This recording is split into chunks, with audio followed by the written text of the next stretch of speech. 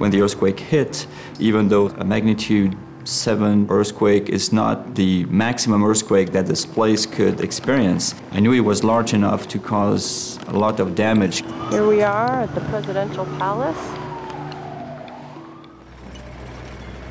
The reconstruction process is starting, so that's why it's important to make smart decisions based on what we know about how to build from experiences elsewhere in the world.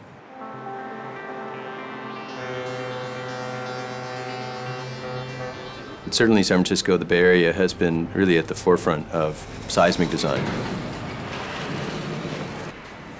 In earthquakes, the ground's shaking and the building starts to shake back and forth.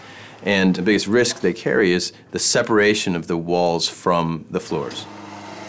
What we're trying to do is utilize continuous cables to stabilize the massive wall.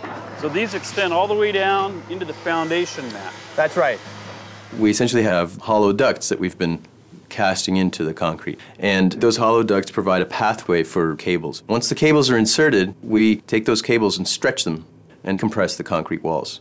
And during an earthquake, it rocks back and forth, it forms cracks, and those continuous cables help bring the wall back, close the cracks, and bring the building back to its original position. There are a lot of geologic correlations between Port-au-Prince and the San Francisco Bay Area. They both are in very active fault zones. Both of them have similar soil conditions and fairly hard bedrock materials, so the level of ground shaking would be pretty comparable. In the Bay Area, we're probably looking at very similar levels of shaking as what was experienced in downtown Port-au-Prince. While these cables are incorporated into the structure in a slightly different way, technologically there's supplies and materials that are available throughout the world.